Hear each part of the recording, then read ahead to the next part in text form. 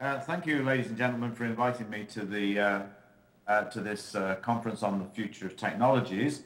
And greetings from London. I'm sorry I can't be there. That Ann Arbor's a very nice town, but unfortunately, sort of previous schedule conspired against my being able to come. I should say that I first came to Ann Arbor, to the University of Michigan, in 1974 to visit Waldo Tobler when you had a geography department there.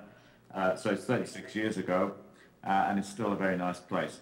Anyway, let me kick off and say a few things about the future of technology. That clearly this is a session devoted to the nature of technology, and I'm well aware that during the day that you're talking about the big picture in many aspects, and that in some senses examples really support these issues about the big picture. I will actually introduce a series of examples from our work here in London, in my bit of the Bartlett School, which mainly deals with the application of digital technologies to cities at the more aggregate level rather than the urban design level or the building level.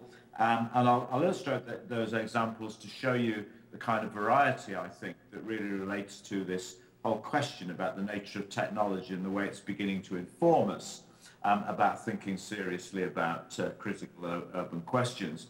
Okay, so if we could have the next slide. The next slide, yeah, okay, gives a picture really of of the examples I'll talk about. I'll say a little bit about conventional models of cities which really relate to simulating urban futures. These go back a long way, probably 30, 40 years, but nevertheless, they're being massively changed by new kinds of technologies, particularly Web 2 technologies, the interactive world. That's one thing I'll talk about in a couple of minutes, and then I'll move on to two other more recent things that we've been doing in our group. One is really the idea of using technologies to actually track what's happening at the present, and the emergence of entirely new data sets that are beginning to inform us about different conceptions of the city, that many of these digital technologies, particularly tracking, I think, at the fine scale through GPS devices and so on, are beginning to sort of change the kind of questions that we might be interested in. There's been a big growth, for example, of thinking about how people move at the local scale in cities, in all sorts of issues relating to questions as diverse as questions about obesity at the one hand to security on the other. This is again changing what we're interested in and what we consider important. And then latterly, I'll just talk briefly about a project we have which is tagging the material city, or tagging objects in that sense, so making the environment interactive. So this is quite a wide portfolio of things I'm going to be talking about. Now the next slide talks about, next slide please. Next slide talks about simulating futures, and I'm just going to put put a couple of examples on the screen which really relate to two sorts of modeling strategies that we develop in our group. Symbolic models, which are really land use transportation models, of which we have two or three that pertain to Greater London. These are fairly traditional in some sense. And then iconic models, which really relate to visualizing city form, which are more like CAD models, etc., 3D GIS. One of the interesting things is that if you go back 40 years, symbolic models were quite separate from iconic models in this sense. And that with the computer revolution and the all-pervasive nature of technology, we're seeing the merger of symbolic models and iconic models in some sense, in a way that it was entirely unanticipated 30 or 40 years ago at the beginning of the computer revolution. And I'll show some examples from London. One of the key issues here is the use of models in an environment which enables participation in some sense. That relates to one of the things I think you talked about this morning relating to digital publics. The next slide, please.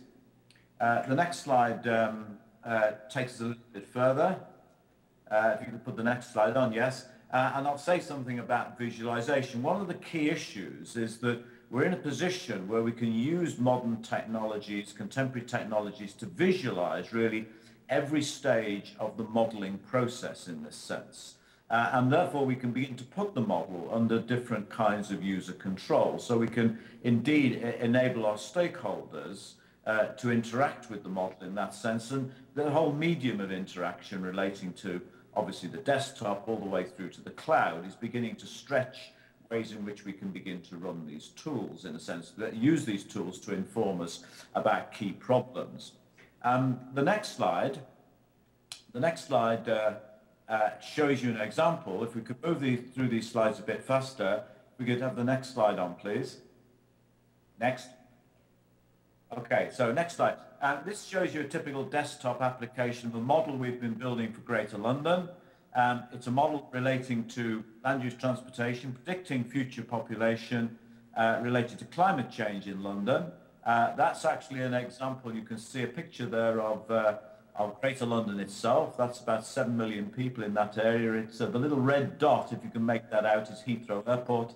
Everybody's had the unfortunate experience of travelling through Heathrow. That's on the edge of the Greater London Authority, but the Greater London Authority area sits within really a metropolitan region of about 20 million people if you stretch it out to west of Reading and down to the south coast. So it's a big urban region in this sense, and we're interested in flooding. If the North Sea were to rise by 2 meters, which is one of the predictions over the next 200 years, then a good deal of London would be flooded. So to some extent, we're using these technologies to indicate how we flood. Next slide, please. Okay, there's a couple of things. This is really an interactive panel just showing us how we can explore the data. The next couple of slides, in fact, show us visualization of this model. Next slide, please. Okay, so one of the features here is there are many, many visualizations within this desktop model. I'll show you in a moment how we can link it to web-based techniques at the same time, simultaneously. What you're seeing there is accessibility. The hole in the middle, in fact, is our congestion charging area. The previous slide, the hole in the middle was effectively meaning that if you cross that cordon into the central business district, which is a big area of central London, you pay £8 a day, you pay $12 a day to actually cross it in a car. So consequently, not many people travel by car in central London. It's really like Manhattan. Only about 5% of commuters travel by car into central London. What we've done here is link it to Google Maps in a sense. So Google Earth, I should say, that whenever we generate things within the model, we can actually use other software, and we can actually, you can see the sort of KML files or KMZ files, which in fact are generated as we go along. So that's an example of beginning to link different pieces of software on the desktop and on the web in a sense. Now, let me just move on quickly to iconic models, our 3D model of London. So we can use this to actually bring even greater immediacy to some of the questions we're looking at, such as pollution and flooding. We'd have the next slide, please. The next slide. Next. Okay. Next slide, if you could bring it on, will actually show us. Let me take it through. The next slide actually shows you the wireframe. Can we have the next slide after that? We'll go through these fairly quickly. Next slide. Okay, next slide. Okay, now that shows you tagging our 3D model to an air pollution surface. Okay, and that actually is taking the air pollution surface tagged to the 3D model, and that's putting it into a web-based environment. King's College have a London Air Quality Network, which is updated on an hourly basis, in fact, from the pollution monitoring stations. And our 3D models and 2D models enable us to actually visualize that data. So in a sense, we're moving from what is effectively different kinds of models, some symbolic modeling of pollution and traffic, etc., putting it into a 3D context and then visualizing it for really public participation on the web. Now, that's a picture of our 3D model again. It's a big model. Extends for most of Greater London. There's about 3.2 million building blocks in it. It's an extruded model, and we've raised the River Thames there. You can see the battleship. We've raised the River Thames there about 4 meters, and you can see that the south bank of the Thames, that's the Tower of London in the foreground on the north bank, which is towards the bottom of the screen, and so the north is in fact towards the bottom of the screen. The south bank, in fact, is massively flooded. Okay, let me move on quickly to tracking and tagging. We're interested in tracking stuff using new digital devices. which is relatively new in our group, moving to this scale. And we're interested in visualizing movement, and really our programmers are really kind of writing scripts to kind of scrape data off various sites and to display all sorts of things. The most recent thing in the last few weeks is scraping Twitter feeds from the Twitter API. If we could go to the next slide.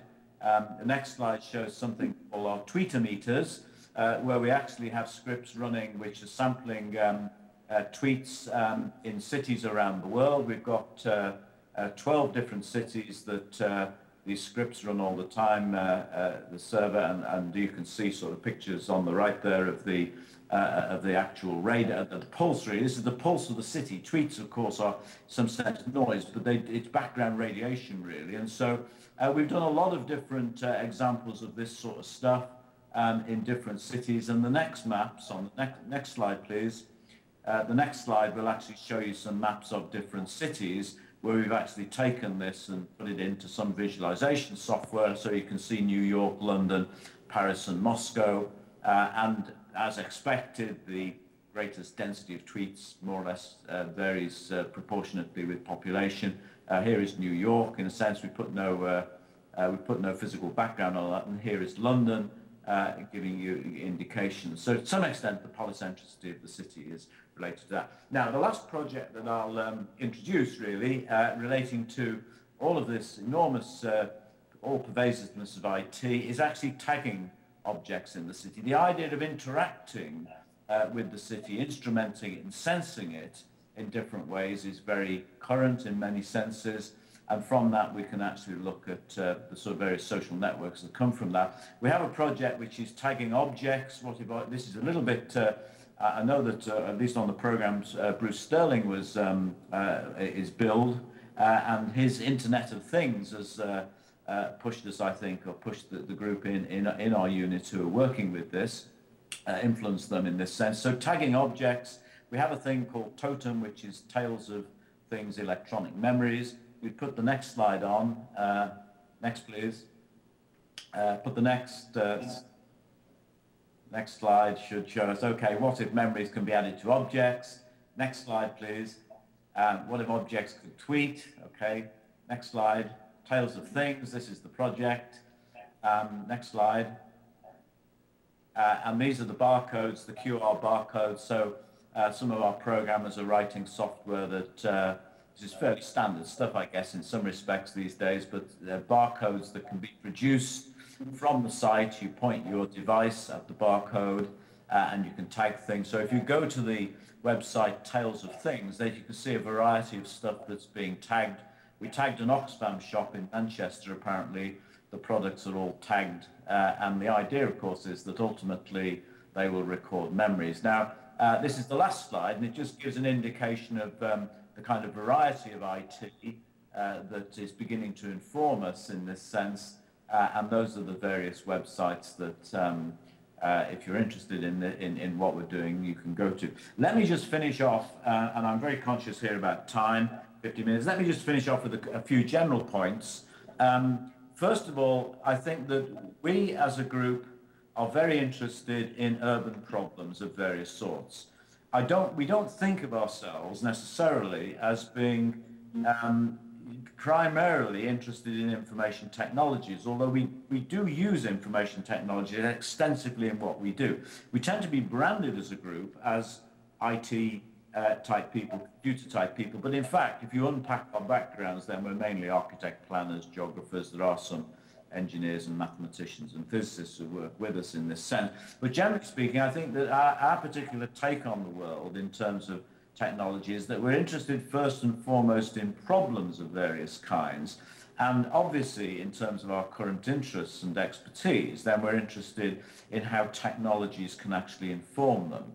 And of course, over the years, and I think the picture I've been painting indicates this, that the technology is expanding quite dramatically into all kinds of corners. That doesn't mean to say, in any sense, that there isn't a massive complement to all of this, which is ideas about traditional thinking in terms of looking at the same sorts of problems. I'll stop at that point, and hopefully that has given you some insights into what we're doing, and hopefully it will resonate with material that other authors and presenters are going to present and have presented during the day. Thanks very much.